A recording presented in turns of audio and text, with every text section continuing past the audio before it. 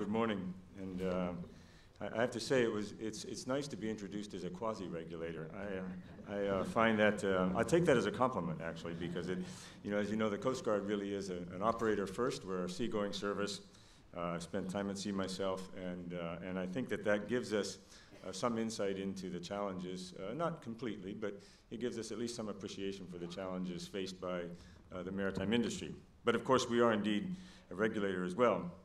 So I'm going to talk to you this morning about the drivers of regulatory change. And as you know, the U.S. Coast Guard oversees the maritime industry for the United States of America, and we also represent the United States to the International Maritime Organization.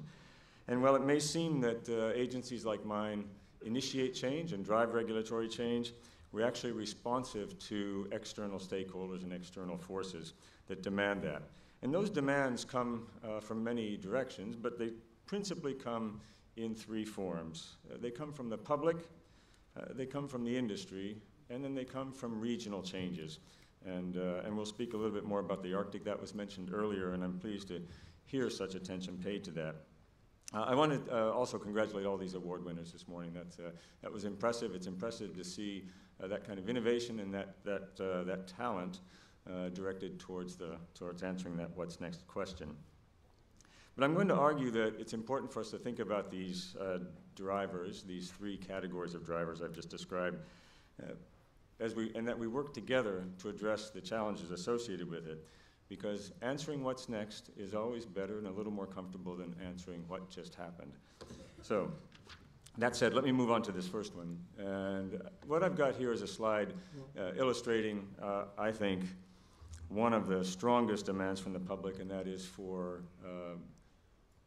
actions to address problems in the environment. Now, what this illustrates really is from the early 70s into the present, the increasing challenge and the increasing complexity of environmental concerns. It starts with the oil prevention regulations at the bottom and then moves up through the various increasing challenges. And the question mark at the top is all of those things that we know are yet to come with respect to things like greenhouse gases, perhaps black carbon and others.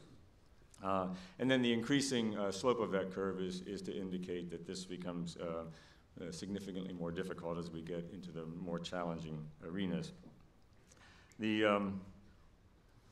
As it turns out, it might have been the oil spill regulations might have been the easiest of the things that we've dealt with over the years. But what I would tell you is that the public demands that we pay attention to this, and you all know that, and this has been well covered this morning. The goal is to do so in a transparent way, in an accountable way, and in a collaborative way. Agencies like mine cannot write regulations without your help. And as you've already mentioned this morning with respect to things like air emissions and ballast water and the like, a panoply of answers coming from regulatory agencies doesn't address the very real concerns that you have with respect to predictability, consistency, and an understanding of what needs to be done. If I move to an industry segment that is driving a lot of change, I'm going to take the energy industry as an example, and what you see here is really just a slide meant to illustrate the dramatic changes that have occurred in the offshore oil production business over the past 20 years or so. And again, this is not meant to be inclusive of all of the types of new drilling operations and drilling rigs and drilling technology, but what it does show you is that we've gone from very shallow water drilling to very deep water drilling in a short period of time.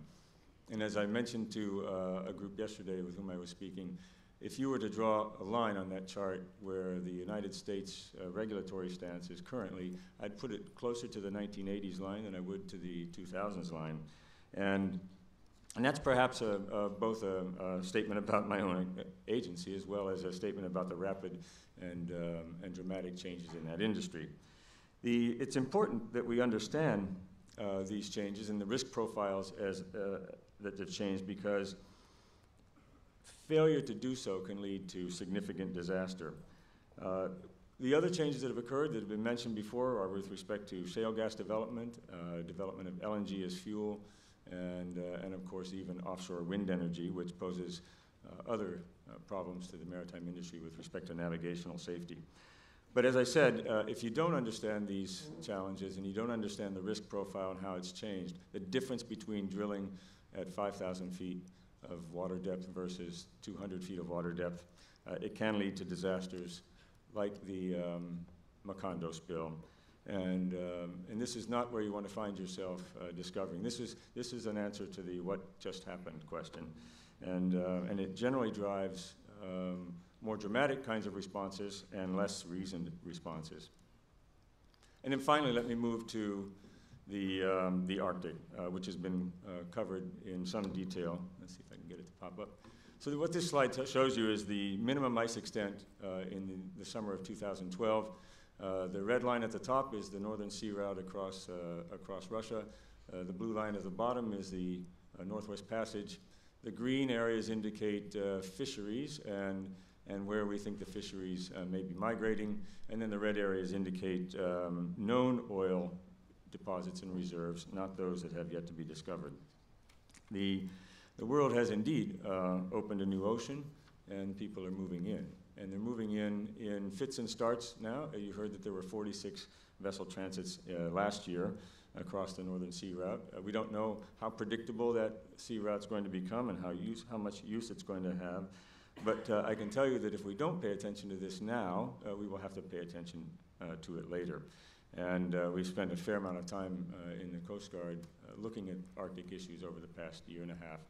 And in fact, just recently published an Arctic strategy for the Coast Guard that's first ever. And it has three primary objectives. The first is a very straightforward one. It's to improve awareness of what's happening up there.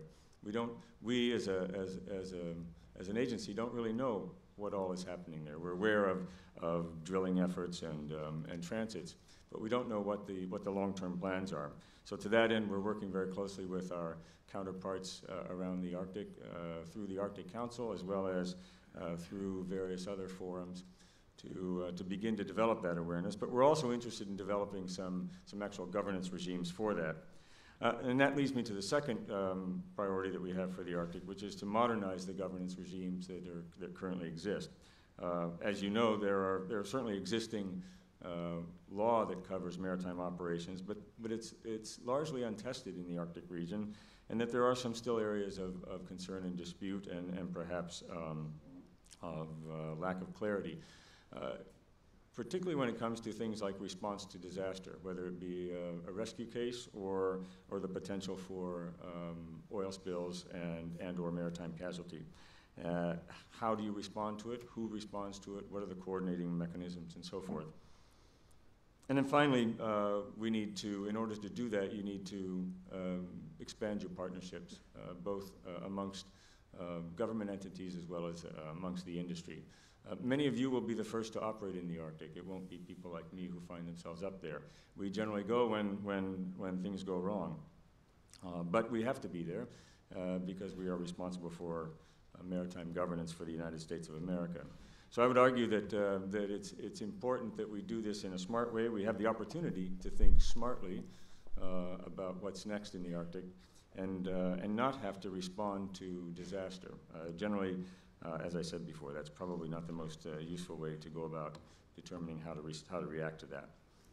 And so with that, I think I'll close and suggest that we have a real opportunity to work together. It's certainly the goal of the Coast Guard to collaborate with industry, to work together with industry, to find reasonable solutions, good solutions, open solutions, and predictable playing field.